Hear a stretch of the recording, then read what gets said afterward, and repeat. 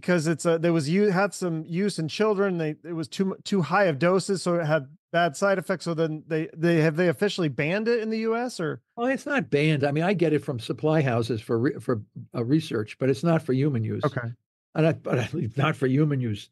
Give me a break. The drugs you get from those supply houses have to be pristine. Otherwise, you screw up your research experiments if you're using crap stuff.